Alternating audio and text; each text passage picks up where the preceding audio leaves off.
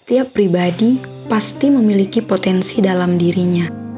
Baik anak kecil maupun orang dewasa, masing-masing memiliki potensi yang berbeda-beda. Dengan potensi tersebut, kita bisa membantu sesama.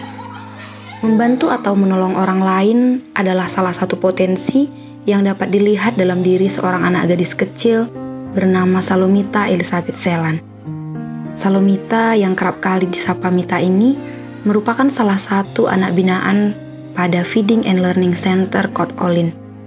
Mita adalah anak bungsu dari Bapak Octavianus Selan dan Ibu Juliana Sobele. Mita memiliki warna kulit sawo matang dan berambut lurus. Rambutnya selalu dipotong pendek. Ia juga memiliki sifat yang sedikit tomboy. Mita adalah anak yang rajin datang ke sekolah setiap harinya. Dia juga salah satu siswa yang tidak pernah datang terlambat ke sekolah. Langkah kaki kecilnya selalu mengantarnya ke sekolah, walaupun hujan dan panas menemaninya. Jarak yang harus ditempuhnya dari rumah untuk tiba di sekolah sangatlah jauh, kurang lebih 4 km. Namun, Mita tetap semangat datang ke sekolah, seorang diri saja ataupun bersama-sama dengan teman-temannya. Saat di dalam kelas, Mita juga adalah salah seorang anak yang bisa diandalkan. Suaranya yang nyaring, sifatnya yang periang, bisa membuat teman-temannya menyukainya. Dalam hal belajar, ia adalah salah satu anak yang bisa menangkap pelajaran dengan cepat. Kemampuan membaca dan berhitungnya juga sangat baik. Tidak hanya itu, Mita juga memiliki kemampuan untuk mengajari teman-temannya di kelas dalam hal membaca, berhitung, mewarnai, bahkan menempel atau membuat kolase. Beberapa kali, guru sering mendapatinya sedang mengajari teman-temannya setelah ia menyelesaikan tugas yang diberikan kepadanya. Tidak hanya itu, saat di rumah pun, Mita selalu membantu ibunya mengerjakan pekerjaan kecil seperti membuat kopi untuk ayahnya yang baru pulang dari ladang. Seperti anak kecil pada umumnya, saat di rumah, Mita juga menghabiskan waktunya untuk bermain. Tapi meskipun demikian, Mita juga tetap meluangkan waktunya untuk belajar. Ada kalanya, ia selalu mengajari teman-temannya saat mereka belajar bersama di rumahnya. Mita mempunyai cita-cita ingin menjadi seorang guru. Semoga kemampuan menolong atau membantu sesama yang sudah melekat dalam dirinya mampu membawanya pada impian dan cita-citanya di hari depan.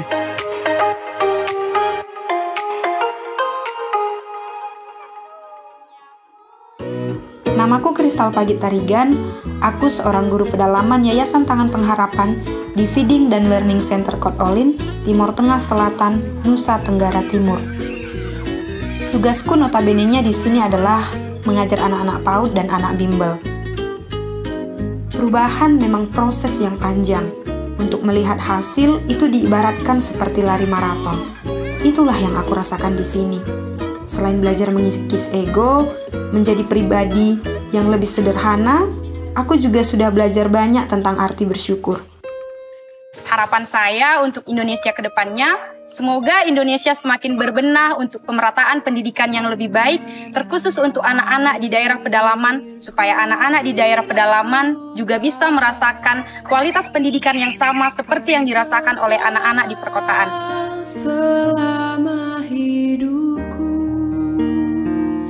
biarpun saya pergi jauh, tidak akan hilang dari kalbu. Tanahku yang ku cinta. Terima kasih kepada para donatur yang telah setia mendukung program Feeding and Learning Center di Kot Olin, Timur Tengah Selatan, Nusa Tenggara Timur. Helping people live a better life. Impact Community Indonesia telah mengadakan 3 kali ibadah setiap hari Minggu. Pukul 9 waktu Indonesia Barat, pukul 11 waktu Indonesia Barat, dan pukul 13 waktu Indonesia Barat. Ketiga ibadah disertai ibadah anak dan remaja yang dilanjutkan dengan ibadah Impact Youth. Setiap minggu pukul 15 waktu Indonesia Barat di MOI, Mall of Indonesia Kelapa Gading lantai P3. Mari bersama-sama untuk datang dan mengikuti 60-minute worship secara onsite setiap Rabu malam pukul 19.30 waktu Indonesia Barat, langsung di Gereja Impact Community Indonesia, Mall of Indonesia lantai P3. Mari bawa keluarga dan ajak orang-orang yang Anda kasihi. Mari bergabung bersama kami dalam perjalanan wisata rohani ke Turki 7 Gereja Wahyu bersama Pastor Yoanes Kristianus selama 10 hari pada tanggal 17 hingga 26 Maret 2023 dengan biaya per orang $1.550 ditambah PPN 1,1%. Pada musim dingin di Turki ini, kita juga akan mengunjungi Kapadokia dan Gunung Salju Erciyes. Segera daftarkan diri Anda selama tempat masih tersedia. Anda dapat men-scan QR Code yang tertera pada layar atau dapat langsung mengunjungi booth kanator di luar ruang ibadah. Ibadah online Impact Community Indonesia setiap minggunya jam 9 pagi waktu Indonesia Barat di channel YouTube Henny Kristianus dan Impact Community Indonesia yang disiarkan secara langsung dari Ibadah Onsite ICI di Mall of Indonesia lantai P3. Mari bergabung dalam Ibadah online Impact Community Indonesia hari Sabtu depan jam 6 sore waktu Indonesia Barat dan hari Minggu depan jam 9 pagi waktu Indonesia Barat di channel YouTube Henny Kristianus dan Impact Community Indonesia. Setiap ibadah online Impact Community Indonesia sudah tersedia subtitle dalam bahasa Indonesia, bahasa Inggris. Anda dapat mengaktifkan dengan klik tombol CC atau closed caption pada layar Anda. Impact Community Indonesia memiliki Impact TV 24 jam sehari 7 hari seminggu di YouTube Impact Community Indonesia yang berisi firman Tuhan, pujian penyembahan yang memberkati, dan program-program yang menginspirasi. Anda dapat mengikuti Impact TV dengan subscribe YouTube Impact Community Indonesia. Impact Community Indonesia membuka ibadah Impact Kids, ibadah sekolah minggu secara online setiap hari Minggu jam 8 pagi waktu Indonesia Barat di YouTube Impact Community Indonesia dan dilanjutkan kelas-kelas melalui aplikasi Zoom. Bagi bapak dan ibu yang memiliki anak usia 3 hingga 12 tahun bisa mengajak mereka untuk mengikuti Impact Kids agar anak-anak kita dapat bertumbuh dalam pengenalan akan Tuhan. Bagi Anda yang rindu untuk dibaptis, Anda dapat mendaftarkan diri Anda dengan scan QR Code yang ada di layar kaca atau menghubungi kami di 0811 9777 745. Bagi Anda yang ingin dilayani pemberkatan nikah serta bimbingan pranikah di Gereja Impact Community Indonesia, Anda dapat mendaftarkan diri Anda dengan scan QR yang ada di layar kaca atau menghubungi kami di 0811 9777 745. Mari bergabung dalam doa kesembuhan dan perlindungan Tuhan setiap Selasa jam 6 sore waktu Indonesia Barat di YouTube Henny Kristianus, Instagram Henny Kristianus, dan Yoanes Kristianus. Khusus kaum wanita, Impact Community Indonesia akan mengadakan Impact Women secara onsite, ibadah khusus untuk kaum wanita di YouTube Henny Kristianus yang disiarkan secara langsung di Mall of Indonesia lantai P3. Bagi semua anak muda, nantikan Ibadah Youth setiap Jumat pukul 7 malam waktu Indonesia Barat di channel YouTube Henny Kristianus. Bagi Anda yang ingin tahu lebih banyak tentang firman Tuhan, dapat bergabung dalam Bible Study Impact Community Indonesia melalui virtual setiap 2 minggu sekali pada hari Sabtu pukul 9 pagi waktu Indonesia Barat. Pendaftaran ini gratis dan dapat dilakukan dengan mengisi form registrasi melalui scan QR Code atau dapat menghubungi nomor yang tertera di layar Anda. Saksikan Menabur Cinta untuk Indonesia setiap Sabtu jam 11 waktu Indonesia Barat di YouTube Tangan Pengharapan. Ikuti Daily Devotion setiap hari Senin sampai dengan Jumat jam 6 pagi waktu Indonesia Barat di YouTube Henny Kristianus serta pukul 7 pagi waktu Indonesia Barat di YouTube Yoanes Kristianus. Impact Community Indonesia memiliki sebuah komunitas untuk kita bertumbuh bersama. Bagi Bapak Ibu Saudara yang ingin bergabung di Komsel Impact Community Indonesia, dapat mengisi link form pendaftaran di bawah ini. Saudara dapat mengirimkan permohonan pelayanan doa dan konseling, atau jika Anda memiliki doa yang terjawab, serta kesaksian atas jawaban doa Anda, melalui Google Form, WhatsApp, atau email impactcommunity.id@gmail.com. Bagi Anda yang rindu menjadi jemaat Impact Community Indonesia, dapat mengisi Google Form atau scan QR Code di layar Anda. Bagi saudara-saudara yang diberkati Impact Community Indonesia dan ingin memberikan persembahan atau donasi, dapat disalurkan ke rekening Bank Gereja Impact Community Indonesia dan Yayasan Tangan Pengharapan, serta QR Code BCA Mobile, GoPay, OVO, Dana, Shopee, dan link aja. Temukan dan ikuti media sosial kami di YouTube dan Instagram Impact Community Indonesia. Tangan Pengharapan memproduksi merchandise Positive by YTP dan batik Tangan Pengharapan untuk menolong pendidikan anak-anak pedalaman Indonesia. Pembelian dapat dilakukan di online store Tangan Pengharapan, di Tokopedia, Shopee, dan WhatsApp merchandise Tangan Pengharapan di 0813 1100 5568. Cek desain terbaru dari Positive by YTP untuk lengkapi semangat kamu. Untuk informasi lebih lanjut, silakan hubungi call center merchandise Tangan Pengharapan. Dan untuk pembelian Shopee atau Tokopedia, bisa dengan kata kunci pencarian Tangan Pengharapan. Untuk teman-teman yang ada di Jakarta, bisa datang langsung ke store merchandise Tangan Pengharapan yang berlokasi di Mall of Indonesia atau MOI, lantai P3.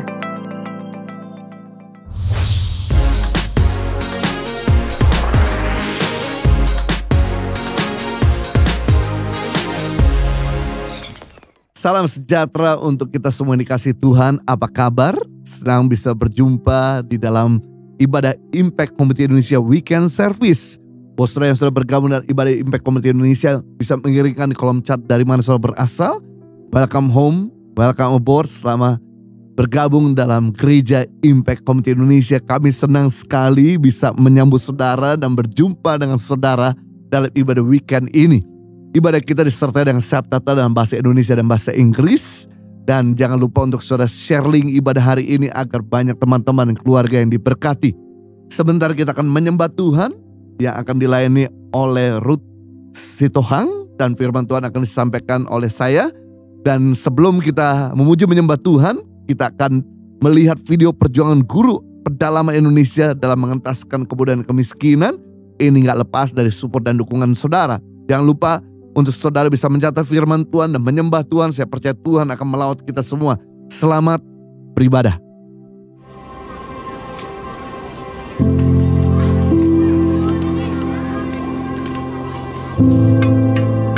Membuktikan cinta tidak hanya dengan sebuah kata, tapi juga dengan sebuah tindakan yang nyata. Begitulah yang dilakukan oleh founder Tangan Pengharapan, bahkan hingga guru-guru pedalaman. Cinta yang besar untuk Indonesia membuat mereka terus bergerak untuk memberikan yang terbaik yang mereka bisa lakukan untuk kemajuan bangsa. Mulai dari menolong mereka yang membutuhkan di pelosok hingga memberikan bantuan kepada mereka yang perlu ditolong. Sejak 2007, wanita yang biasa disapa Bunda oleh anak-anak di pedalaman ini keliling ke setiap pelosok daerah, mencari titik-titik baru untuk dijangkau dan ditolong. Semua dilakukan karena rasa cinta kepada Indonesia. Help the one that need the most. Bantu yang paling membutuhkan. Di mana yang paling membutuhkan? Ya di pedalaman. Kenapa di pedalaman? Karena bantuan pemerintah sulit sekali untuk sampai di sana. Akses ke sana sulit, jadi nggak banyak orang mau pergi. Termasuk guru-guru, tenaga kesehatan yang ditempatkan di sana, jarang ada yang bisa bertahan lama. Sebuah cinta yang besar terwujud dalam sebuah tindakan yang nyata. Rasa cinta apa yang bisa kita berikan untuk Indonesia dan untuk sesama? Pertama kali saya ke daerah itu tahun 2008. Kami pergi ke Biak, kami pergi ke Manokwari, kami pergi ke Nabire, kami pergi ke daerah-daerah tertinggal untuk buka center agar bisa mengirim guru, memberi makan. Mari berkontribusi bagi negeri bersama Tangan Pengharapan melalui program sponsorship guru pedalaman. Bersama kita menabur cinta untuk Indonesia. Haleluya. Mari kita mau sembah Tuhan.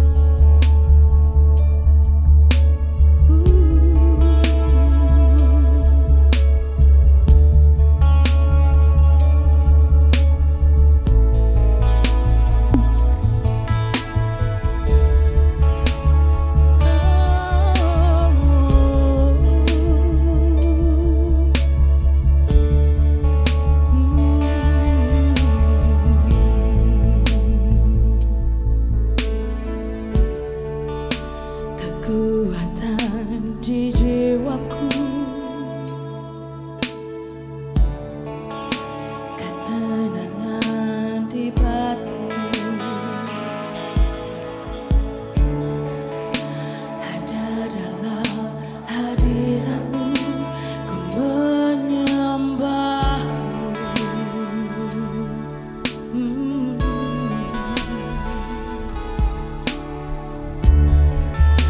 Tersungkurku di kakimu, rasakan hadiratmu. Takkan ku melepaskanmu, kau cahaya bagiku, mengiringku seumur hidupku, masuk dalam rencanamu Bapa. Pikiranku, kehendakku, ku serahkan padamu. Harapanku hanya di dalam-Mu, ku kan teguh bersama-Mu Tuhan. Jadikan ku ke dalam-Mu, yes, amin, untuk memuliakan-Mu.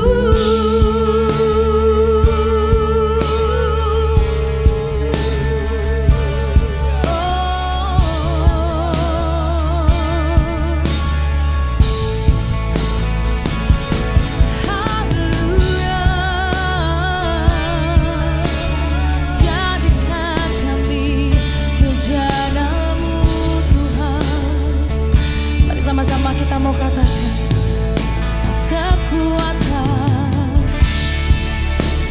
kekuatan di jiwaku,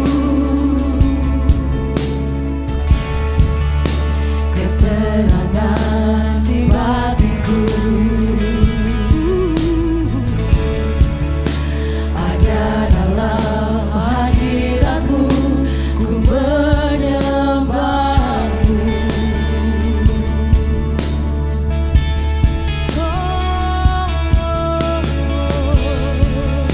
Tersungkur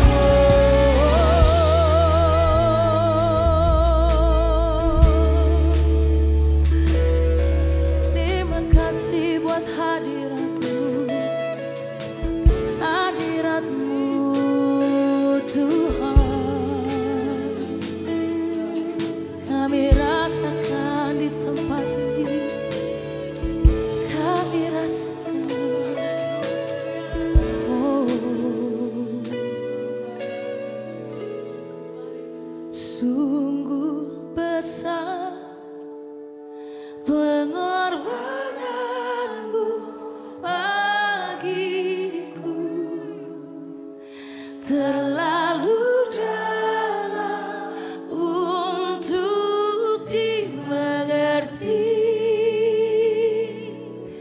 Sungguh besar,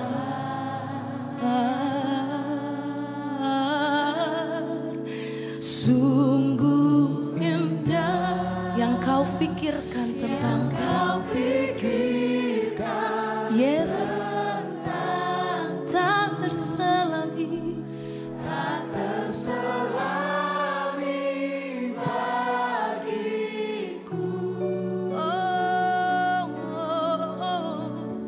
Sungguh indah, sungguh besar, sungguh besar.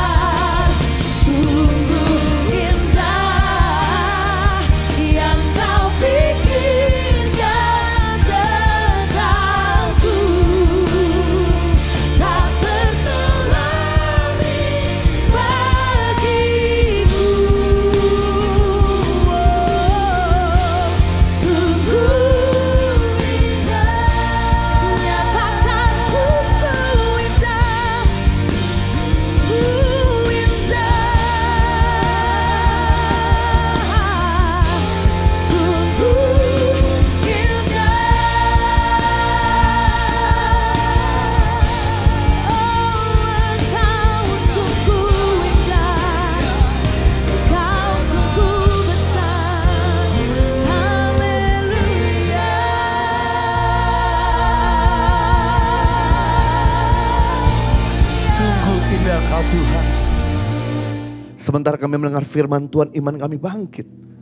Sementara kami mendengar firman Tuhan, maka Tuhan berbicara dengan jelas buat setiap kami. Sehingga ada perubahan, ada upgrading, ada iman ditambahkan, ada kekuatan. Sehingga ketika kami pulang dari tempat ini, kami gak pernah sama lagi. Demi nama Tuhan Yesus Kristus. Kita semua yang siap diberkati, sama-sama katakan amin. Silakan duduk kembali. Nah, kalau sudah senang dengan sebuah judul khotbah, saya mau sampaikan pada pagi hari ini dengan tema mendengarkan suara Tuhan. Karena bulan Februari kita mengangkat tema tentang relationship. Relationship kepada Tuhan, relationship kepada keluarga, relationship kepada staf pemimpin, relationship kepada teman. Dan kita akan bahas banyak hal di bulan ini tentang relationship, tentang hubungan. Nah, yang pertama, minggu pertama ini saya mau sampaikan yaitu dengan tema mendengar suara Tuhan. Bagaimana untuk kita membangun relationship dengan Tuhan? Kita harus mendengar suaranya. Karena domba yang baik dia mendengar dan mengenal suara gembalanya. Apa itu mendengar? Mendengar artinya kemampuan untuk memahami. Kemampuan untuk memperhatikan. Kemampuan untuk mengerti. Kemampuan untuk mengindahkan. Kemampuan untuk nurut sama Tuhan. Saudara, mendengar itu skill atau keahlian, bukan karunia. Skill beda sama karunia. Karunia itu diberikan secara cuma-cuma, gratis, tanpa kita melakukan sesuatu. Sedangkan skill perlu dilatih. Skill perlu diperjuangkan. Skill perlu disiplin. Makanya mendengar itu bukan karunia, tapi skill. Keselamatan itu karunia. Karena kita gak bisa mendapatkan keselamatan dengan hasil upaya kita. Maka dia berikan secara cuma-cuma. Pengampunan itu karunia, bukan skill. Bahasa roh itu karunia, bukan skill. Menerjemahkan bahasa roh itu karunia, bukan skill. Bernubuat itu karunia, bukan skill. Telinga itu karunia. Tapi untuk mendengarkan, memahami kehendak Tuhan, itu namanya disebut dengan skill atau keahlian. Sehingga kita bisa membedakan mana suara Tuhan, mana suara hati nuranimu, dan mana suara iblis. Yang menarik, Tuhan itu punya kerinduan yang amat mendalam untuk berbicara kepada setiap umatnya. Sama seperti Bapa rindu berbicara kepada anaknya. Sama seperti seorang sahabat rindu berbicara pada temannya. Demikian Tuhan merindukan untuk bicara kepada saudara semua. Mungkin Anda berkata, mana mungkin Tuhan mau bicara sama saya sedangkan saya masih hidup dalam dosa. Jangan pernah katakan demikian. Justru ketika manusia jatuh dalam dosa, Tuhan pun bisa bicara. Saya teringat waktu pertama kali manusia diciptakan di Taman Eden. Dan ketika manusia mulai melanggar perintah Tuhan memakan buah pohon pengetahuan baik dan jahat. Sejak saat itu mata mereka terbuka, bahwa mereka telanjang. Lalu mereka menutupi tubuh mereka dengan daun-daunan. Mereka tidak cari Tuhan. Mereka tidak datang kepada Tuhan. Mereka tidak minta ampun dan bicara sama Tuhan. Melainkan mereka bersembunyi. Tapi yang menarik, Tuhanlah yang mencari manusia dan mendapatkan manusia dan berkomunikasi kepada manusia. Apakah kamu benar memakan buah yang kularang? Manusia berkata, yes. Baik. Tuhan begitu baik. Dilihat domba yang tidak bercela, dia ambil kulit domba itu dan dia kenakan pada tubuh manusia. Jadi jaket kulit itu kan berasal dari Turki. Jaket kulit bukan berasal dari Indonesia. Jaket kulit berasal dari Taman Eden. Wow. Ketika Petrus nyangkal Yesus, guys, dia malu sekali. Dan kemudian dia kabur ke kampung halamannya, kembali ke daerah Bethsaida di Galilea untuk menangkap ikan. Dia udah tidak Tuhan-Tuhanan. Dia sudah gak mau ikut Tuhan lagi. Karena dia merasa diri tertuduh, aku orang berdosa, tidak layak aku ikut Tuhan lagi. Tapi waktu Yesus bangkit, Yesus yang cari Petrus.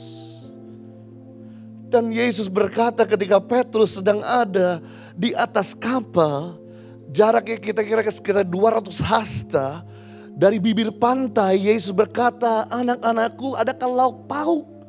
Petrus nyeletuk, dari tadi aku nangkap ikan semalam-malam dan tidak ada ikan. Kau meminta lauk pauk? Kemudian Yesus berkata, tebarkan jalamu sebelah kanan. Maka kau nggak mendapatkan. Ketika mereka tebar sebelah kanan, mereka kaget sekali 153 ekor. Padahal kalau kita mau nangkap ikan yang banyak harus di dalam lautan yang dalam. Bukan di lautan yang dangkal. 200 hasta itu lautan yang dangkal. Sampai Yesus bisa ngomong sama Petrus ketika ada di perahu. Berarti jaraknya sangat dangkal sekali, dekat dengan bibir pantai. Disitulah Yesus merangkul Petrus lagi. Mungkin Anda berkata, aku gak layak. Aku orang berdosa. Aku bukan hamba Tuhan. Aku gak rajin pergi ke gereja. Tapi saya mau katakan, Tuhan punya kerinduan untuk bicara sama kita. Beri tepuk tangan buat dia. Di tengah-tengah pergumulanmu, di tengah-tengah kau sedang ada di titik terendah dalam hidupmu, di tengah-tengah hidupmu lagi kacau, berantakan. Tuhan juga bisa bicara kepada saudara. Tujuan suara Tuhan ada 3 guys. Yang pertama, yaitu untuk membangun. 1 Korintus 14 ayat 3. Suara Tuhan tidak pernah menghancurkan kita. Suara Tuhan selalu memberdaya kemampuan kita. Yang kedua, tujuan daripada suara Tuhan 1 Korintus 14 ayat 3. Menghibur. Suara Tuhan tidak pernah bikin kita berduka cita, tapi menghibur. Suara Tuhan yang ketiga tujuannya yaitu menasehati, membimbing, mengayomi, memperbaiki kesalahan. Satu kali ada hamba Tuhan sedang khotbah seperti begini, tengah-tengah ibadah lagi khotbah. Tiba-tiba ada salah orang jemaat datang terlambat, ibu-ibu. Ketika sedang berdiri cari tempat duduk. Karena waktu itu ibadah sedang full. Pendeta itu langsung berkata, hei ibu, jangan duduk dulu. Saya melihat di hati ibu ada satu meja. Di atas meja itu ada ular hitam yang melingkar-lingkar. Bereskan hatimu sebelum kau duduk di tempat ini. Kok kaget jemaat itu. Dipermalukan di depan umum. Ibu itu keluar gereja dan berkata, sekali-kali aku tidak akan pernah datang lagi beribadah. Wow, suara Tuhan tidak pernah menjatuhkan kita. Suara Tuhan tidak pernah mempermalukan kita. Suara Tuhan selalu tujuannya membangun, menghibur dan menasehati. Beri tepuk tangan buat Tuhan yang begitu baik buat kita. Namun masalahnya kenapa kita gak pernah bisa dengar suara Tuhan? Kenapa sampai hari ini sepertinya kok kita gak tajam mendengar suara Tuhan? Alasan karena saudara gak bisa dengar suara Tuhan, karena kesibukanmu. Karena engkau sibuk beraktivitas. Karena engkau sibuk ngomong. Karena engkau sibuk berpikir bagaimana Tuhan mau bicara kalau kamu terus ngomong. Bagaimana Tuhan bicara kalau kamu terus beraktivitas, bekerja. Kamu perlu rem. Di pagi hari, kenapa kita bangun pagi, lalu kemudian kita coba bangun lebih awal, lalu kita coba berdialog sama Tuhan, lalu kita coba izinkan 1 menit, 2 menit, 3 menit untuk Tuhan berbicara. Pasti dia bicara. Dalam hari-hari engkau bekerja beraktivitas, izinkan engkau melibatkan Tuhan. Aku butuh Tuhan, aku butuh bimbinganmu, aku butuh pimpinanmu. Pasti dia akan membimbingmu. Di malam hari sebelum kau tidur dan beristirahat, mengizinkan untuk bicara kembali sama Tuhan. Pasti dia bicara. Bukannya Tuhan bisu kita tuli. Tapi karena kesibukan kita membuat kita gak bisa dengarkan suara Tuhan. Di dalam Lukas pasal 10 ayat 38 sampai 42 diceritakan di mana ketika Yesus sedang ada di sebuah kampung bernama Betania. Ini bukan kali pertama Yesus datang ke kampung itu. Dan dia diundang sama Marta untuk makan di rumah. Dan disitulah Yesus sedang mengajar dan berbicara di depan bersama dengan murid-muridnya. Tapi Marta sangat sibuk mempersiapkan makanan, beraktivitas. Karena waktu itu ada lebih dari 15 orang. Yesus 1 orang. Kemudian 12 muridnya jadi 13. Ditambah Marta, Maria, belum Lazarus lagi ada di situ. Tapi Marta sibuk sekali dengan kerjaannya. Sedangkan di situ ada adik dari Marta yang duduk diam mendengar suara Tuhan. Lalu Marta komplain dan berkata, kenapa kau biarkan adikku tetap duduk diam dan mendengarkan suaramu? Suruh dia bantu aku. Yesus menegur Marta dan berkata, kamu telah menyusahkan dirimu dengan banyak hal. Makanya kamu jadi komplain. Tapi Maria telah mengambil yang terbaik, yaitu mendengarkan suaraku. Kenapa kita suka komplain? Kenapa kita gak bisa terima masalah yang terjadi dalam hidup kita? Karena kita terlalu sibuk menggunakan kekuatan kita. Kita perlu belajar jadi Maria. Artinya Pak, berarti kita gak boleh lakukan aktivitas. Justru Yesus sedang mengajarkan, ayo jadi Maria dulu. Duduk dengar di kaki Tuhan pagi hari. Maka kita bisa jadi Marta dengan baik. Ketika ada tantangan, ketika ada masalah, kasih Tuhan sudah memenuhi hati kita di pagi hari. Sehingga kita siap menghadapi tantangan, gak lagi sumber pendek. Kasih itu panjang sabar, kasih itu murah hati, kasih tidak cemburu, kasih tidak sombong. Kenapa? Karena kamu sudah menerima firman-Nya, karena kamu sudah menerima kasih-Nya. Kamu siap menghadapi tantangan. Sebelum jadi Marta, jadi Maria. Sudah jadi Maria, jadi Marta. Kalau kamu bermalas-malasan cuma dengar khotbah, berdoa, tapi tidak melakukan apapun, maka tidak ada berkat juga dicurahkan. Jadi penghalang terbesar kita tidak dengar suara Tuhan karena kesibukan. Nah, kita mau belajar hari ini. Ada 7 media atau 7 sarana atau cara kita mengenal suara Tuhan. Yang pertama, media untuk kita mengenal suara Tuhan, sarana untuk kita mengenal suara Tuhan, instrumen untuk kita bisa mengenal suara Tuhan melalui firman Tuhan.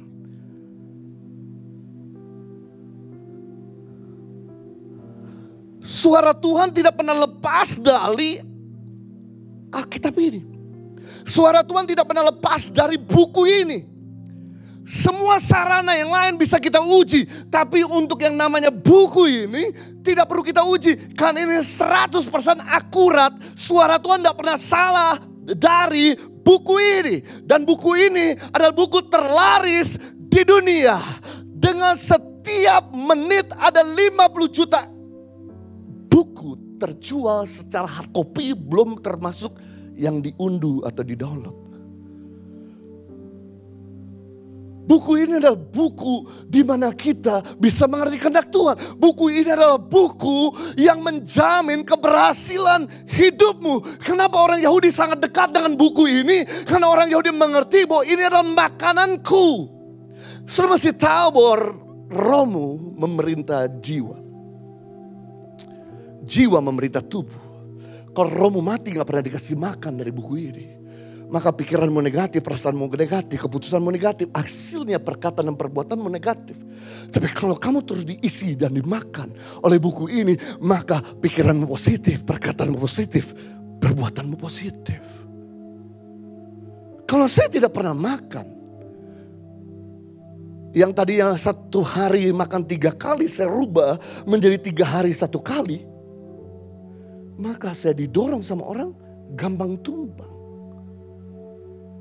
Kalau saudara mau tahu kehendak Tuhan, harus mau menyerang jadwal padat kita.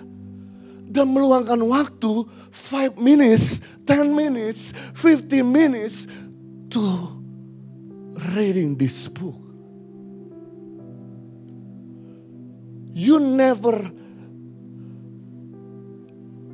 Anda tidak akan pernah merasa wasting your time ketika Anda baca buku ini. Firman Tuhan berkata dalam Roma 10 ayat 17, jadi iman timbul dari pendengaran dan pendengaran oleh firman Kristus. Saya mau jelaskan kata timbul. Kalau Anda berdiri di depan danau yang luas atau depan laut yang luas, lalu Anda lihat di depan danau itu yang tenang, 5 menit, 10 menit, tiba-tiba ada yang timbul dari dalam danau itu. Entah itu buaya, kodok, atau kura-kura, atau ikan. Masalah begini, danau itu tidak akan pernah menimbulkan sesuatu kalau mereka itu tidak pernah ada di dalamnya terlebih dahulu. Karena mereka udah lama tinggal di dalam danau itu, maka sekali-kali dia timbul. Sama halnya, suara Tuhan tidak akan pernah timbul kalau kita malas merenung, malas membaca, malas mendengar, malas mempelajari, malas menghafal, malas untuk bermeditasi. Karena kita udah sering menyimpan firman, karena kita udah sering mendengar firman, karena kita udah sering mendepuskan firman, maka firman itu akan timbul kapan saja dibutuhkan. Saya jamin 100%. Waktu kau rajin merenung buku ini, suara Tuhan ini yang tidak pernah salah, pasti kau makin tajam mendengar suara Tuhan.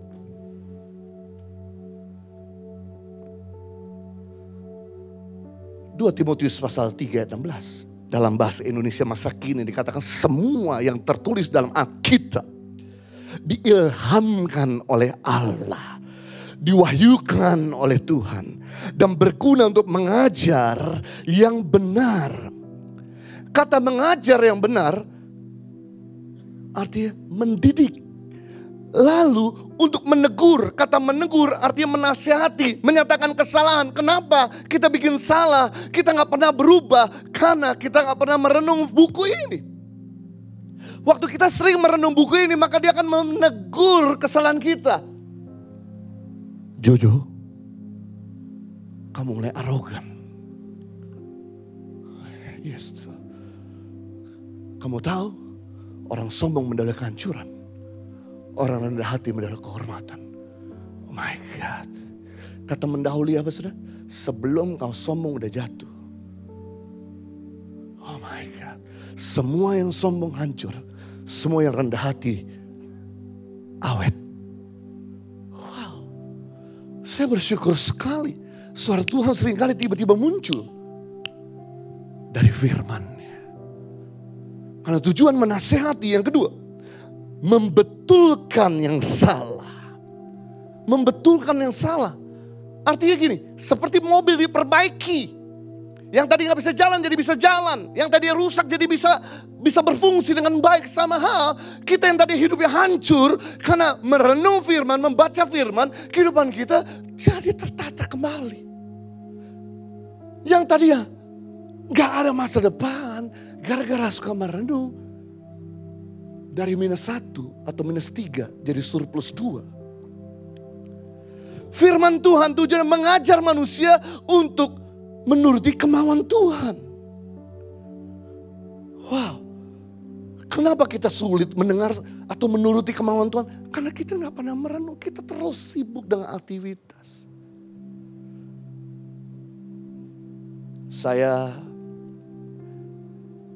pernah melakukan ini ketika anak kami yang pertama masih ada dalam kandungan. Kita doakan terus. Kita ucapin firman terus. Saya bacakan kitab Amsal setiap hari. Karena Amsal itu 31 pasal. Dan Amsal itu adalah kutipan semua hikmat. Jadi waktu kita bacakan Amsal kepada baby, kita sedang memindahkan hikmat Tuhan ke dalam rohnya si baby tersebut. Dan yang menarik Bapak Ibu, ngikutin tanggal. Hari ini tanggal 5 berarti Amsal 5. Besok tanggal 6 berarti Amsal 6. Kita gak usah pusing, ngikutin tanggal aja seperti ganjil genap. Dan ketika anak ini terus diucapkan firman, begitu anak itu lahir sampai hari ini, jadi penurut. Jadi suka dengarkan orang tuanya suara Tuhan. Tapi beda dengan teman saya yang anaknya gak pernah dibacakan Alkitab. Dibiarkan berkembang secara natural. Lalu apa yang terjadi? Begitu anak itu tumbuh jadi liar, jadi nakal, jadi bikin huru hara. Sampai papa mamanya pusing.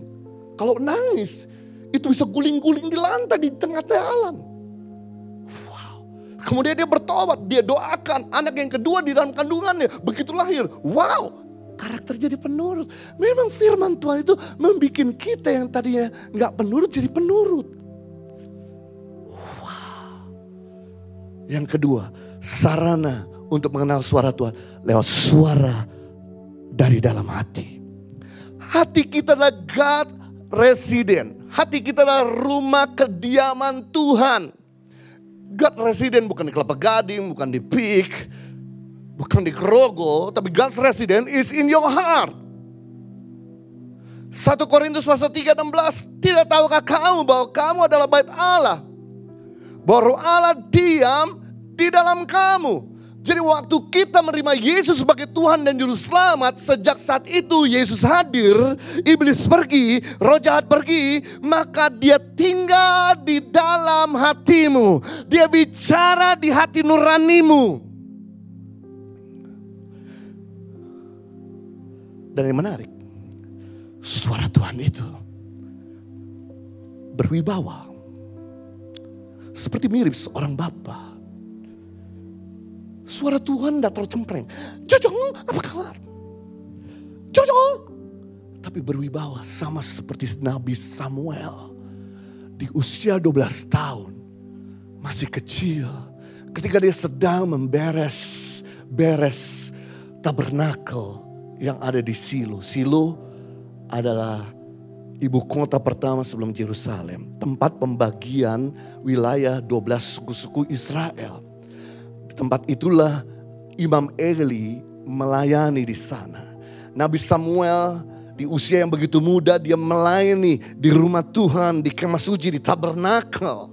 Dan ketika di malam hari dia sedang bersih-bersih rumah Tuhan, kemah suci, dia mendengar suara seperti Imam Eli. Samuel.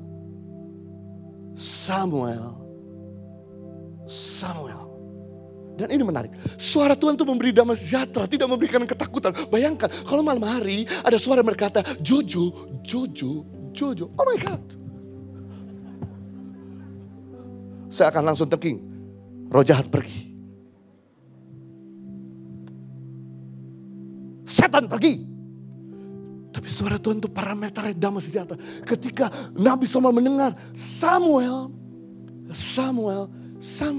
Dia pikir suara Imam Eli. Bapak rohaninya. Dia datengin ke kamarnya dan mengetuk pintu. Bapakku Eli, apakah kau benar memanggil suaraku? Eli buka pintu. No, aku tidak panggil suaramu. Suara siapa? Dia mulai, apakah rasa ketakutan? No, suara Tuhan memberikan damai sejahtera, tidak memberikan ketakutan. Lalu kemudian dia membersihkan lagi kemah suci. Ada suara Samuel. Untuk waktu itu Samuel gak lari ketakutan. Tapi langsung samperin lagi Imam Eli. Ketok-ketok. Bapakku Imam Eli, apakah betul kamu manggil saya? Karena aku mendengar suaramu 3 kali. No, aku tidak memanggil kamu. Dia korek-korek kuping, diambil cotton bud. Apakah aku salah mendengar suara? Kemudian dia bekerja lagi kembali di malam hari itu. Ada suara bersama lagi, Samuel. Dia datang lagi. Apakah kau betul memanggil namaku? Imam Eli tahu, itu suara Tuhan. Dia berkata sama Samuel, kalau sampai suara itu memanggil lagi, katakan, yes Tuhan, saya siap mendengar suaramu. Wow, suara Tuhan damai, berwibawa,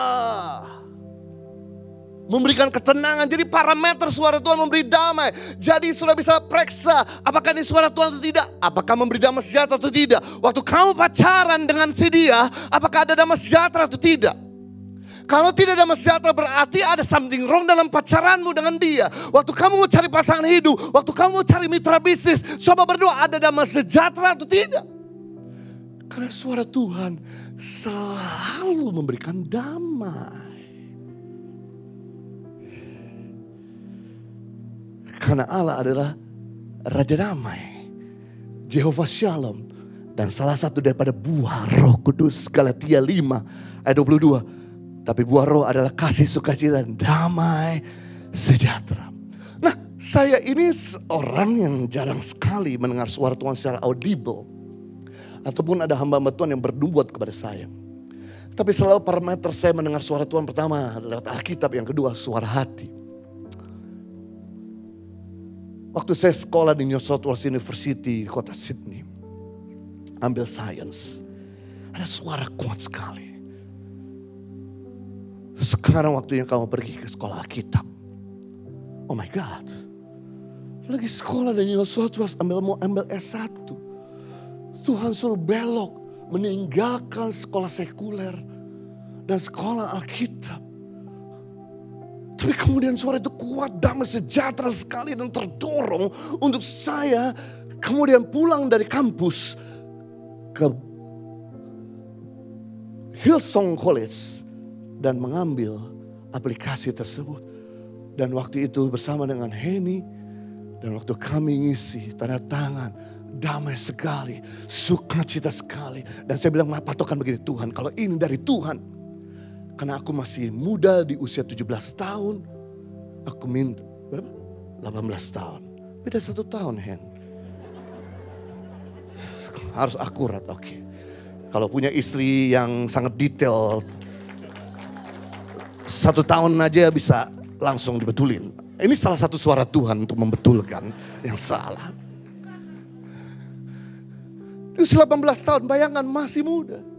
Saya berkata, Tuhan, kalau ini dari Tuhan, orang tua saya menyetujui saya bersekolah Alkitab dan membiayakan saya. Puji Tuhan. Akhir konfirmasi berikutnya, orang tua kami menyetujui untuk saya sekolah Alkitab dan dibayarin.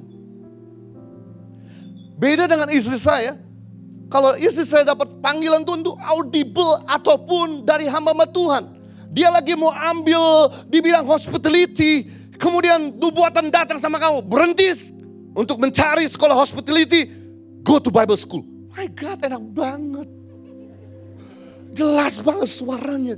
Tapi saya samar-samar. Itu sebabnya saya perlu jaga hati.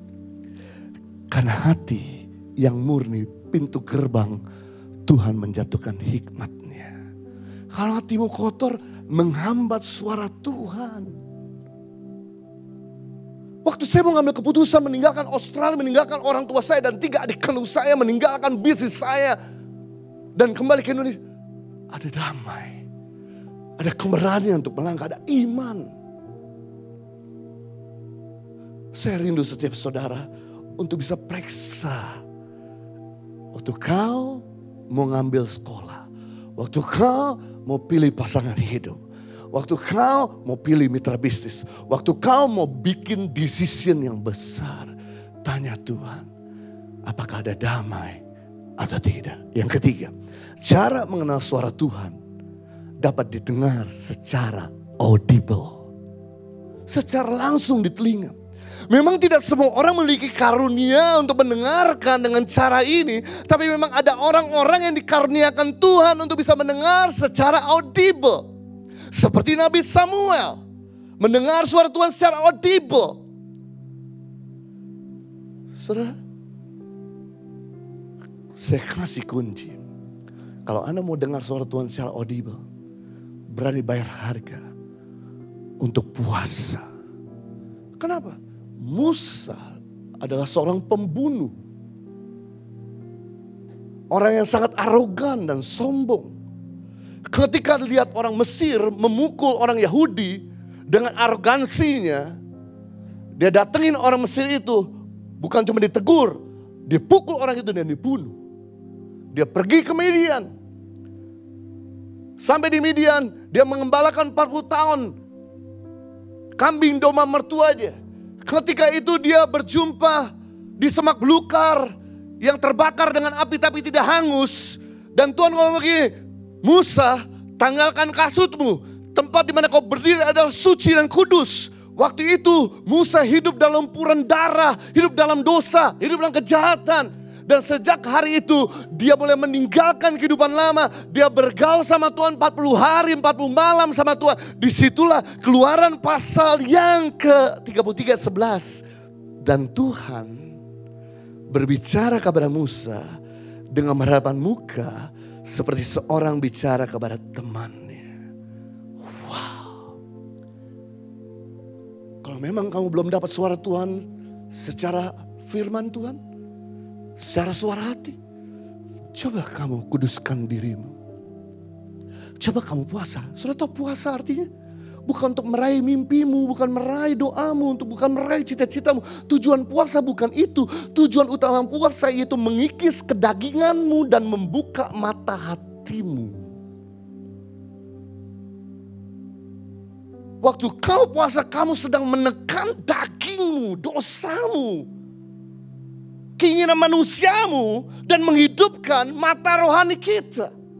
Makanya orang-orang yang puasa pasti makin tajam dengar suara Tuhan. Ada yang mustahil. Kalau Tuhan bisa bicara secara audible sama Samuel, Tuhan bisa bicara sama saudara. Kalau Tuhan bisa bicara secara audible kepada Musa, Tuhan juga bisa bicara sama saudara. Memang suara Tuhan diperuntukkan sama pendeta doang? No.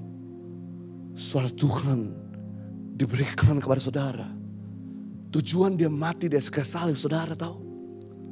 Dia merobek tirai bait suci. Kenapa?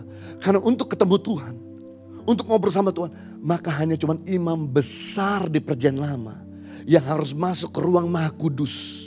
Tidak boleh di luar imam besar. Tidak mungkin rakyat jelata biasa. Tidak mungkin hanya orang Lewi biasa. Harus imam besar yang bisa berjumpa sama Tuhan di dalam ruang Maha Kudus. Saya bersyukur waktu Yesus mati di kayu salib 2000 tahun yang lalu, maka dia merobek tirai bait suci. Sehingga tidak ada lagi pemisah antara ruang kudus dengan halaman. Siapa saja bisa berjumpa sama Tuhan. Dan Tuhan bisa berjumpa sama siapa saja. Kalau dulu Tuhan bicara hanya kepada 3 jenis orang, nabi, imam, dan raja. Sekarang Tuhan bisa bicara kepada setiap orang yang percaya. Beri tepuk tangan yang meriah buat raja kita.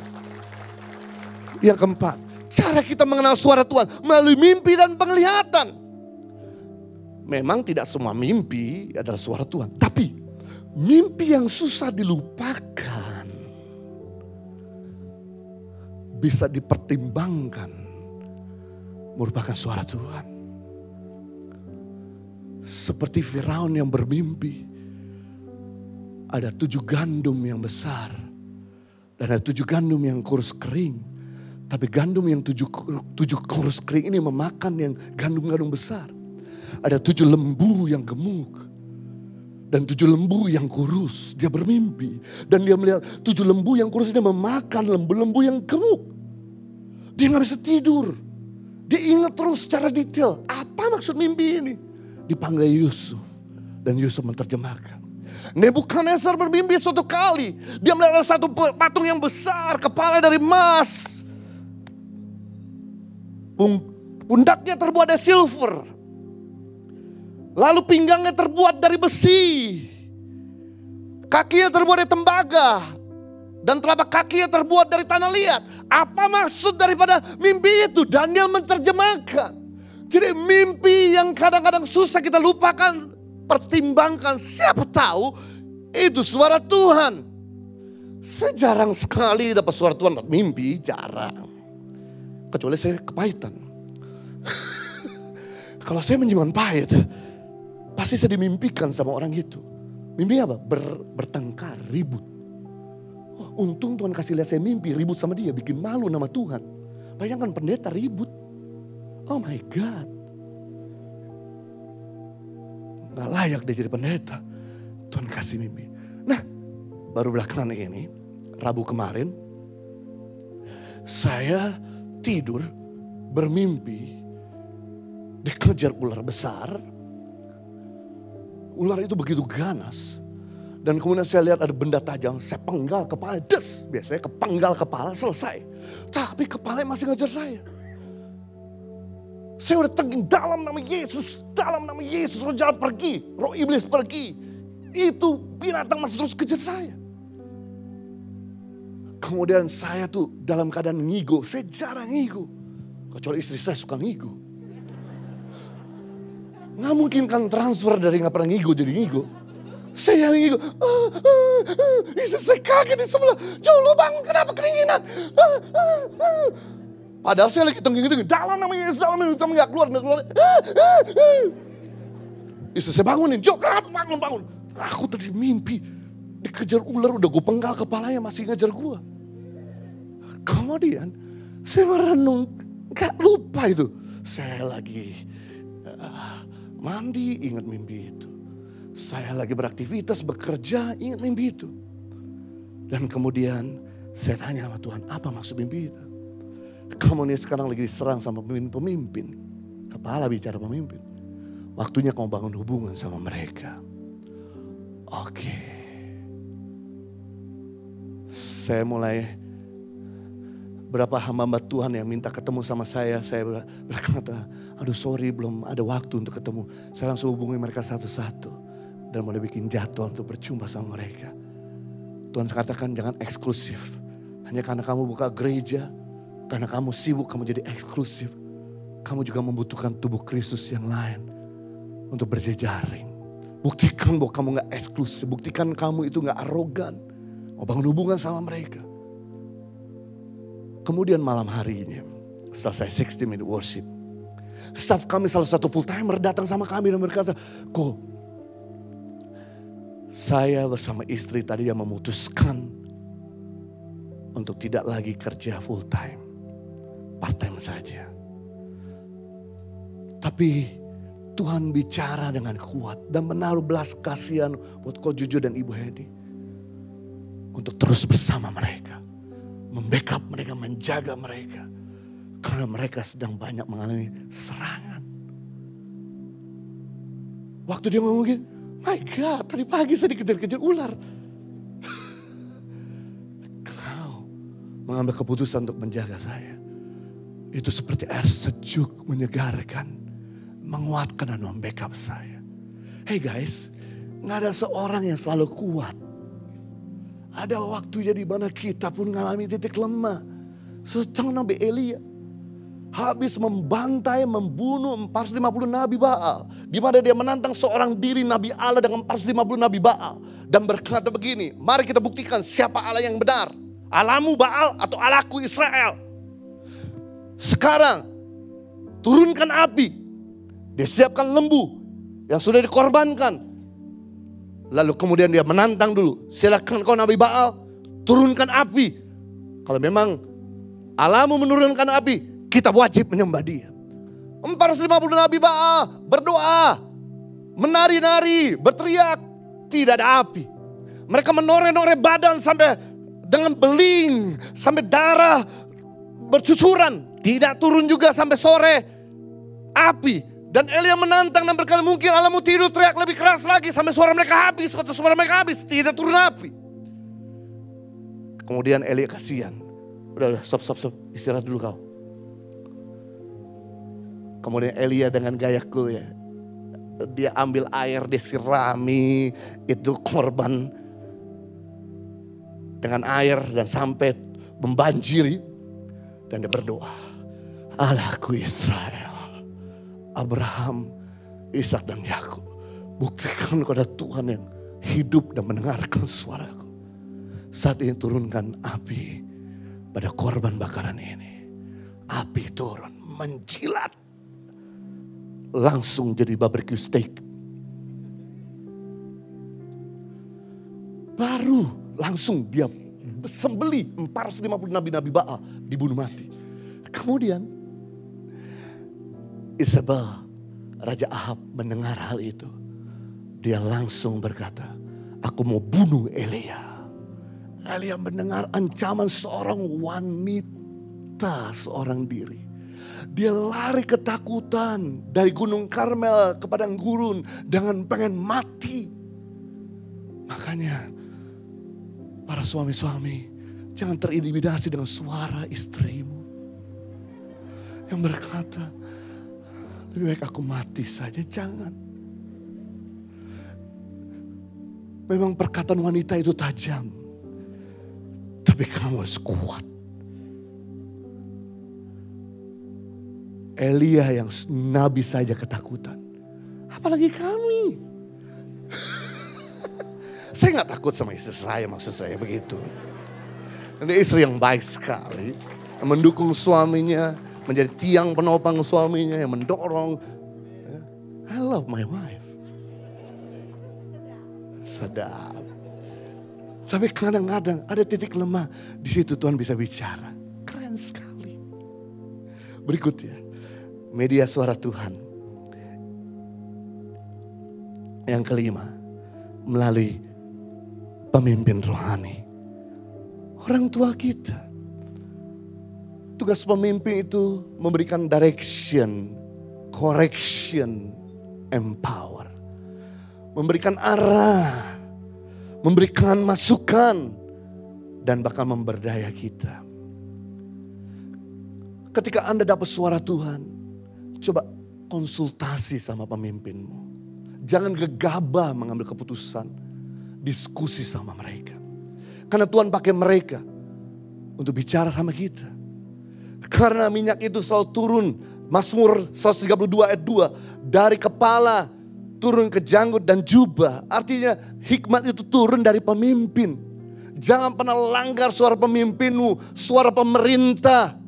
Saya ingat ada seorang hamba Tuhan, saya punya teman seorang hamba, 2 hamba Tuhan yang dipakai diurapi dalam kenabian. Seringkali menyampaikan pesan-pesan Tuhan, berkhotbah dengan dasar dalam pengajaran dan nubuatan. Ketika pemerintah di masa wabah COVID menyarankan untuk vaksin, 2 teman saya berkata, kami tidak akan vaksin dan tidak ada virus COVID yang masuk dalam tubuh kami. Menentang suara pemerintahan. Dan guys, apa yang terjadi? Baru 2 hari dia ngomong itu, dia kena COVID. 11 hari kemudian dia meninggal, batuk darah. Teman saya yang kedua, sehat, badan lebih kurus dari saya. Olahraga, jaga badan, jaga makan. Sama, tidak mau dengar suara pemerintah. Roma pasal 13 ayat 1, bahwa Tuhan menetapkan pemerintah. Semua pemerintah, baik itu orang berdosa, orang yang tidak Kristen, berasal dari Dia. Patuhilah mereka, dengarkan mereka. Yang keenam, cara mengenal suara Tuhan melalui masalah atau fenomena alam.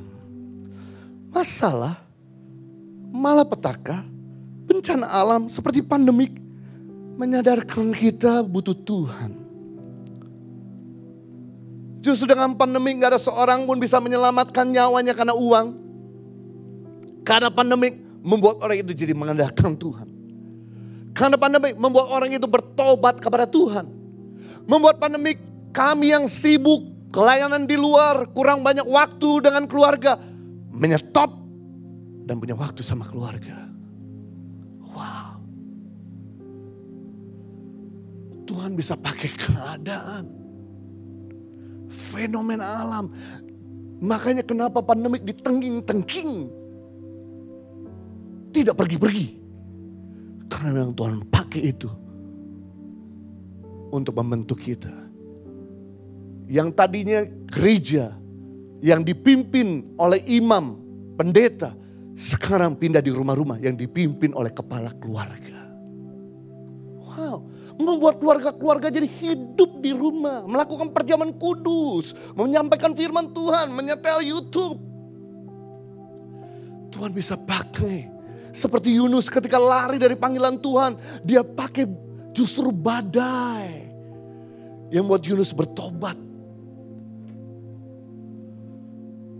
Masalah bikin Tuhan bicara dengan jelas buat kita.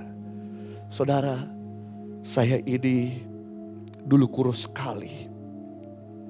Sekarang jadi gemuk sekali. Dan banyak sekali teman-teman yang sudah beritahu kamu kegemukan, Jo. Karena memang hobi saya, hiburan saya adalah makan. Keluar kota ketemu teman makan, ketemu hamba Tuhan makan. Habis sekarang gini, habis ibadah makan. Tapi sudah tahu, sampai suatu kali saya kemudian naik Gunung Sinai kemarin di Januari. Saya udah naik Gunung Sinai 9 kali. Tidak pernah ngos-ngosan. 2.200 meter di atas permukaan laut. Gak beda jauh sama keledai, sama dongki keledai. Keledai mampu naik berkali-kali, saya juga mampu. Tapi kemarin Januari, saya naik Gunung Sinai. Ngos-ngosan berhenti berkali-kali, kehabisan nafas. Saya bilang, Tuhan, baru kemarin Oktober saya pergi, enggak seperti ini. Sekarang saya kenapa jadi ngos-ngosan? Lu udah kegemukan. Saya pikir ini karena Gunung Sinai tinggi. Sudah tahu, Saya mau pakai kaos kaki. Saya nunduk perut saya ke bawah. Sesak nafas. Karena ini udah terbesar. Lalu kemudian saya coba treadmill. Biasa 45 menit, 1 jam. Nggak pernah ngos-ngosan. 30 menit. Lu kegemukan. Kemarin kami lagi meeting di pastoral room. Saya cuma minum kopi.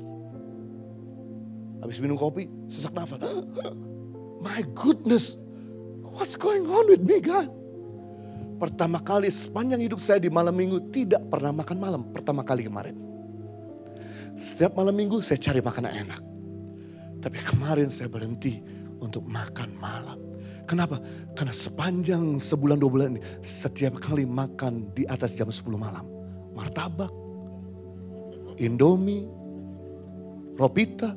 Istri saya terlalu baik. Terlalu baik. Dia selalu kasih makanan terus. Dia tawarin, kalau lapar enggak? Saya bikin supermie. Bayangin dilayani. Saya bilang, kamu tahu gak saya udah makin kamu? Gak apa-apa. Tuhan bicara dalam masalah kesesakan. Saya gak bisa bayangkan nanti kalau pandemik lagi.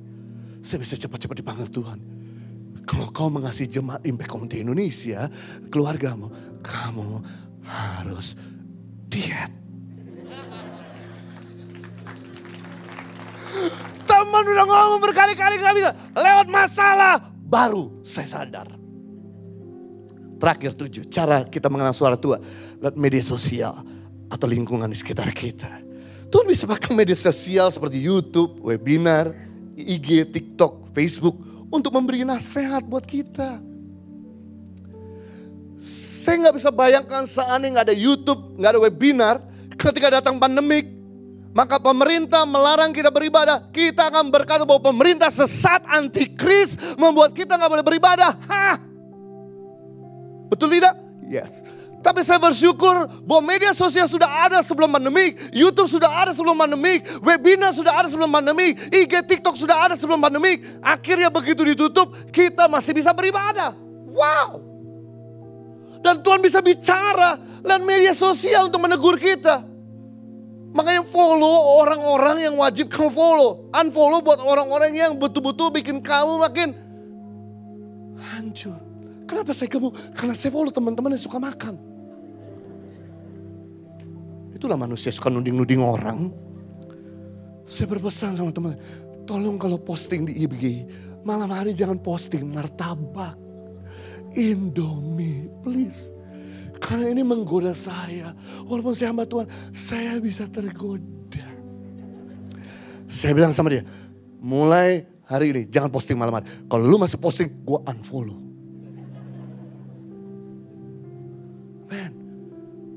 Tuhan bisa pakai lirik lagu. Tadi pray until something happen. Pray, never stop pray. Waktu nyanyi lagu itu, saya sedang berkumul satu doa yang belum dijawab. Saya pikir udahlah, saya gak usah doa lagi. Gak berdosa juga, gak mendoakan itu. Tapi pray until something happen. Never stop pray. Langsung saya diingatkan lagi. Doakan lagi. Wow, Tuhan bisa pakai media.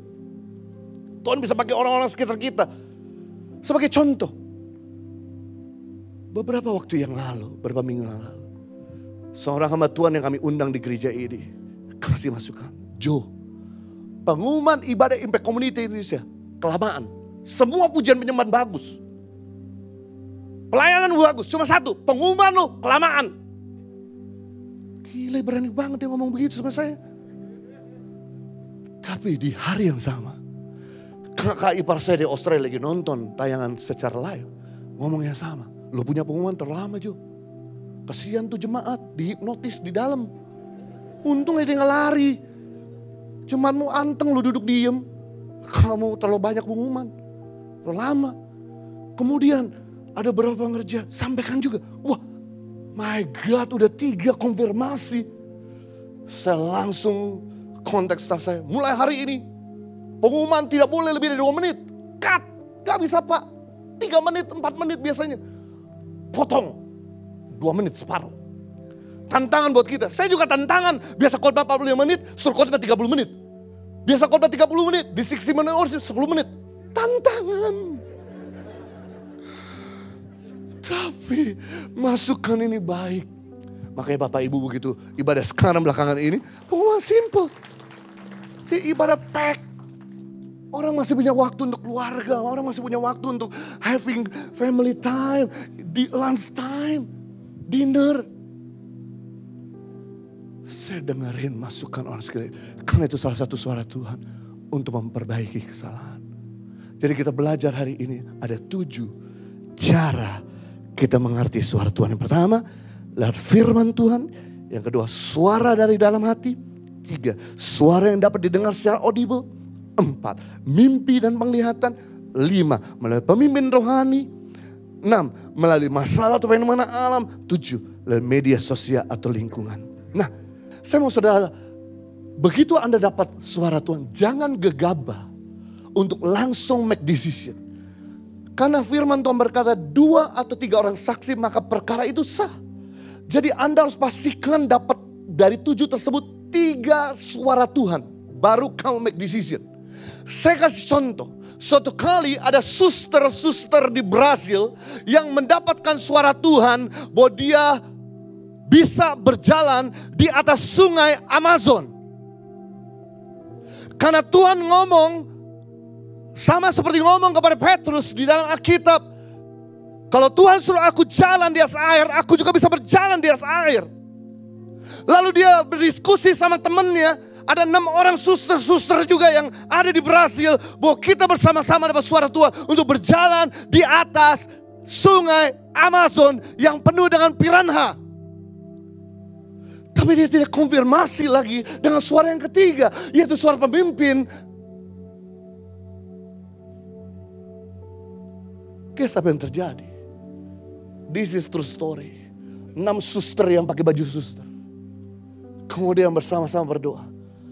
Firman-Mu tidak pernah salah Tuhan. Kami berenam berjalan di atas sungai Amazon. Waktu mereka lompat 6 orang. Langsung hilang.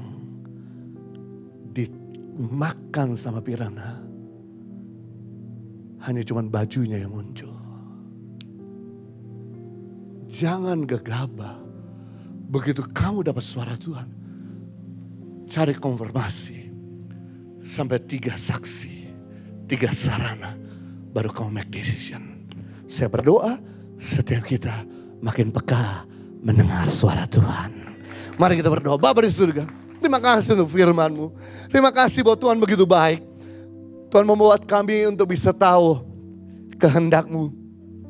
Tuhan mau untuk kami mengerti visi dan rencana-Mu dalam hidup kami. Dan Tuhan juga ingin bahkan menegur, menasehati, memberdaya kami. Itu sebab hari ini kami belajar saran untuk mendengar suara Tuhan lewat firman Tuhan yang kami baca. Suara hati kami. Itu sebab yang murnikan dan kuduskan hati kami. Bahkan lewat telinga kami secara audible. Lewat mimpi dan penglihatan. Pakai sarana-sarana ini untuk kau bicara buat kami. Supaya kami berjalan efektif di sepanjang tahun 2023. Melalui pemimpin rohani, melalui pemerintah, orang tua. Kami tidak mau abaikan orang-orang yang lebih tua. Memberi nasihat pada kami. Bahkan melalui masalah fenomena alam. Bahkan lewat media sosial dan lingkungan sekitar kami. Buka mata kami untuk melihat, telinga kami untuk mendengar. Sehingga kami mengerti kehidupan kami makin efektif. Makin produktif, makin tajam, makin lebih baik. Menjalani terobosan demi terobosan. Demi nama Yesus Kristus kita semua sudah diberkati, sama-sama katakan amin. Saya percaya kita semua sudah diberkati apa yang tadi saya sampaikan lewat kebenaran firman Tuhan, yaitu sarana mendengar suara Tuhan. Saya berdoa agar telinga saudara dibukakan, mata saudara dibukakan sehingga saudara makin peka dan mata hati saudara juga semakin terbuka untuk memahami jalan-jalan dan rencana Tuhan dalam kehidupan kita. Mari kita persiapkan hati kita untuk menerima tubuh dan darah Kristus. Anda bisa persiapkan roti. Kalau nggak ada roti bisa diganti dengan biskuit. Anda juga bisa persiapkan anggur. Kalau nggak ada anggur bisa diganti dengan sirup atau teh. Kalau Anda merasa bahwa video ini kecepatan, Anda bisa pause sebentar sehingga kita bisa mengikuti perjuangan kudus ini bersama-sama. Saya mengajak saudara sebelum kita menerima tubuh dan darah Kristus, mari kita berdoa bersama-sama dengan iman kita ucapkan mulut kita, katakan terima kasih Tuhan Yesus. Engkau Tuhan dan Juru Selamatku. Ampunlah dosa-dosa. akibat kesalahan, perbuatan, ucapan, dan pikiranku. Layakkan diriku untuk menerima tubuh dan darah Kristus. Dengarkan firman Tuhan. Bukankah cawan pengucapan syukur adalah persekutuan dengan darah Kristus? Bukankah roti yang kita pecah-pecahkan adalah persekutuan dengan tubuh Kristus? Sebab apa yang telah kuteruskan kepada kamu telah aku terima dari Tuhan. Pada waktu malam ia diserahkan, ia mengucap syukur atasnya. Sudah itu ia mencah-mecahkannya dan berkata, inilah tubuhku yang diserahkan bagi kamu. Perbuatlah ini menjadi peringatan akan aku. Mari kita angkat roti ini tinggi-tinggi dan kita berdoa bersama-sama dan kita ucapkan dengan mulut kita, katakan, terima kasih Tuhan Yesus. Engkau Tuhan yang sudah menebus kami dan membawa kepada terang-Mu yang ajaib, menjadikan kami warga kerajaan Allah dan berhak menerima segala janji dan berkat Tuhan. Terima kasih Tuhan Yesus, karena melalui tubuh-Mu yang terpecah mengubah sifat dan karakterku, hidupku, keluargaku, perkataanku, dan masa depanku sudah diperbaharui. Aku dibebaskan dari segala malapetaka, mara bahaya di dalam nama Tuhan Yesus Kristus. Nah, tubuh Kristus yang terpecah, mari kita makan bersama-sama di dalam nama Tuhan Yesus Kristus.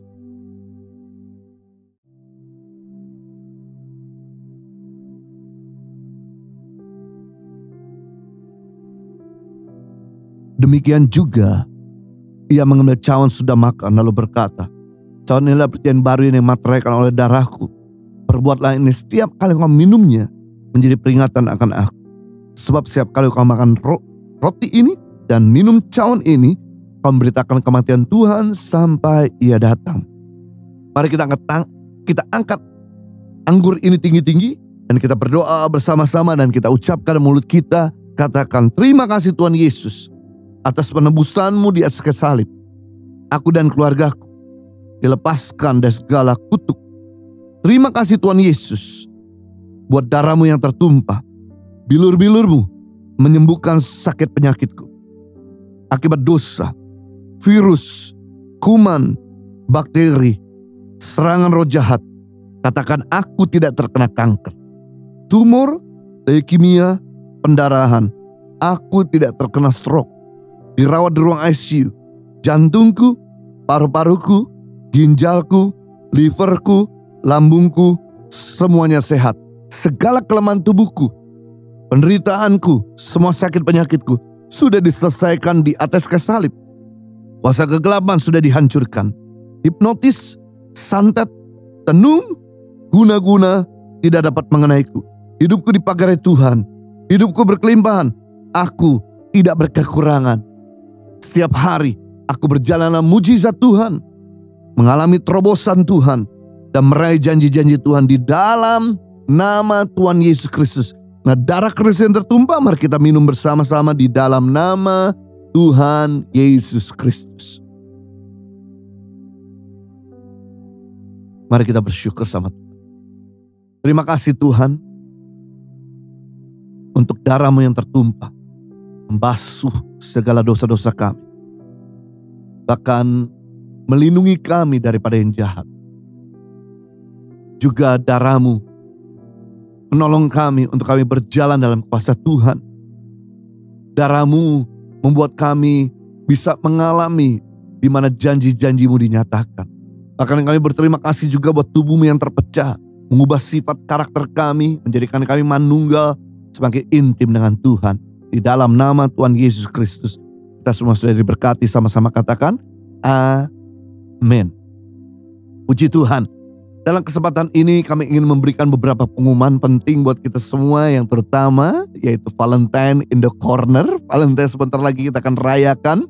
Kita bisa mempersiapkan diri kita untuk kumpul dengan keluarga, bahkan orang-orang kita cinta dan sayangi, dengan menggunakan tentu yaitu kaos-kaos ataupun batik daripada Tangan Pengharapan, di mana kami yaitu Positif YTP dan Batik Tangan Pengharapan mengeluarkan yaitu sweater model terbaru, ya, di mana Anda bisa mendapatkan dengan sweater forgiveness, pengampunan, dan juga ada model warna Valentine, ya, di mana live in love, hidup di dalam kasih, ya, menarik sekali. Anda juga bisa dapatkan dengan model kaosnya, Live in Love, seperti yang saya gunakan juga. Nah, semua Anda bisa dapatkan dengan menghubungi kami di 0813 1100 5568 atau Anda bisa mengunjungi toko online kami, yaitu di Tokopedia atau Shopee dengan kata kunci Tangan Pengharapan. Maka Anda bisa memilih dengan model-model desain terbaru, sweater, kaos ataupun batik dengan tema-tema Valentine ataupun dengan tema-tema yang general. Dan Anda juga bisa mengunjungi di toko store kami langsung di Gereja Impact Community Indonesia. Anda bisa memilih size atau desain dan Anda bisa mencoba sesuai dengan ukuran saudara.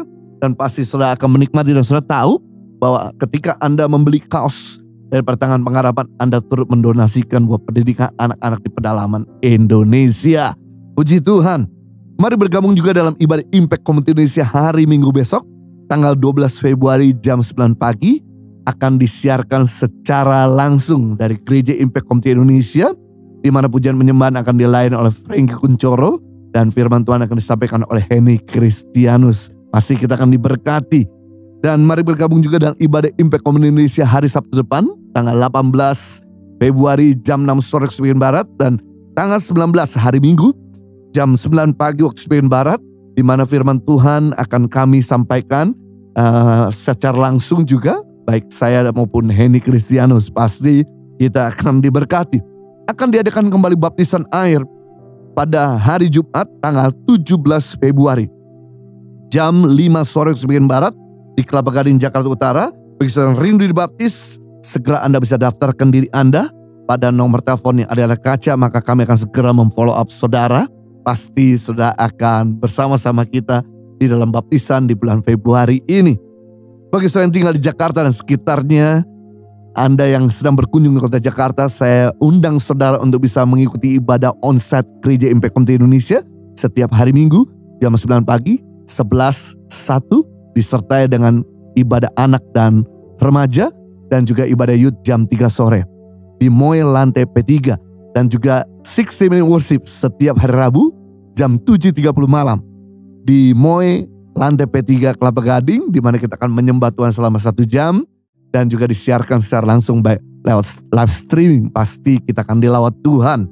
Nah, saudaraku, kita akan adakan juga yaitu seminar keluarga, di mana suami kasar, istri cerewet, suami cuek, istri emosional, gimana kita bisa diberikan tips-tips yang bagus untuk kita bisa menghandle semuanya dan bisa menuntun sehingga pasangan kita menjadi pasangan yang berubah oleh karena kasih karunia Tuhan, di mana kita akan adakan seminar hari Sabtu tanggal 18 Februari jam 7 malam waktu Sebagian Barat melalui Zoom, dan pembicaranya adalah Insinyur Dr. Jarod Wijanarko, pakar daripada pasangan dan keluarga. Saya ingkar saudara yang mau join, segera daftarkan diri Anda, maka Anda akan bersama-sama dalam seminar ini yang sangat memberkati. Bagi saudara yang diberkati lewat ibadah hari ini, ingin memberikan persembahan, perpuluhan, atau Anda ingin memberikan donasi bagi pendidikan anak pedalaman Indonesia, sponsor guru, sponsor anak, atau mensponsor pemberdayaan pengobatan gratis, ataupun mensponsor untuk pelayanan peduli sesama, bangkit lagi, di mana kita menolong dan memberdayakan masyarakat yang mereka bisa kita perbaiki warungnya, gerobaknya, dan lain sebagainya. Anda bisa diberi kesempatan untuk memberikan persembahan, perpuluhan, dan donasi pada nomor rekening yang ada di depan saudara. Segenap hati mengucapkan banyak terima kasih atas support dan dukungan Bapak Ibu yang berdoa besar benih yang sudah tabur, Tuhan kembalikan berlipat kali ganda. Sebelum kita akhiri ibadah ini, mari kita berdoa bersama-sama. Bapa di surga, terima kasih untuk ibadah di mana Tuhan menyertai dari awal pertengahan sampai akhir, segala kemuliaan bagi Tuhan. Dan saat ini hamba berdoa, setiap umatmu yang sakit disembuhkan oleh Tuhan. Saudara yang sakit sudah bisa mengangkat tangan saudara dengan iman. Kau boleh melihat tangan-tangan yang terangkat hari ini juga. Engkau yang maha besar, Engkau Jehovah Rafa, Allah penyembuh. Datanglah kerajaanmu. Kalau tabib segala tabib, dokter segala dokter, sembuhkan sakit penyakit umatmu dan terimalah mujizat kesembuhan Tuhan. Dengan iman terima dalam nama Yesus. Bahkan saudara yang berkekurangan, saat ini hamba berdoa buat umatmu yang membutuhkan finansial. Kalau Jehovah Jireh, Allah penyedia, sediakan segala mereka butuhkan. Mereka yang berutang, mereka diberikan hikmat, ada sumber-sumber untuk mereka bisa bayar hutang. Mereka yang ingin membayar uang sekolah, cicilan, kebutuhan-kebutuhan mendesak, biar berkat Tuhan senantiasa turun atas mereka. Dan juga kami berdoa buat mereka yang membutuhkan pekerjaan, Tuhan berikan pekerjaan. Mereka butuh modal usaha, Tuhan berikan modal usaha. Dan mereka yang omset sedang menurun, biar Tuhan datangkan klien-klien, customer-customer, sehingga kembali bisa usahanya jalan. Mereka yang butuh pasangan hidup, Tuhan berikan pasangan yang terbaik, yang setia, sepadan, dan cinta Tuhan saling melengkapi. Buat mereka yang sedang mempersiapkan pernikahan, biar Tuhan sempurnakan dan sediakan segala yang mereka butuhkan. Serta Tuhan boleh hadir di tengah-tengah pernikahan mereka. Dan juga di dalam perjalanan pernikahan mereka, Tuhan menjaga mereka senantiasa dan memberikan hikmat dan kerenan hati dan saling menghargai satu yang lain. Buat mereka yang sedang merindukan keturunan, Tuhan berikan buah hati. Dalam nama Yesus kami tolak keguguran, kegagalan di dalam kandungan mereka. Di dalam nama Yesus kami ingatkan kembali janji Tuhan. Engkau sering berkata beranak cuculah bertambah banyak dan penuhilah bumi. Ini boleh terjadi bagi mereka yang merindukan buah hati. Buat mereka yang sedang mengandung, Tuhan jaga kandungan mereka. Tumbuh kembangnya sempurna. Di hari mereka di hari ibu ini melahirkan, biar Tuhan boleh menjaga sehingga anak sehat dan ibunya sehat. Bahkan buat mereka yang sedang mengalami pergumulan rumah tangga, Tuhan juga boleh tolong segarkan kembali hatinya, pulihkan hatinya.